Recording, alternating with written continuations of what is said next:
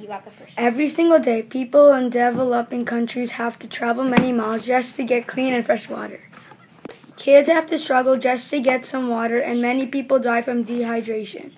While people in developing countries are struggling, we have so many things that do not have to work for any of them. In the book A Thirst for Home, a girl named Marichetty and her mom have to travel many miles just to get fresh water.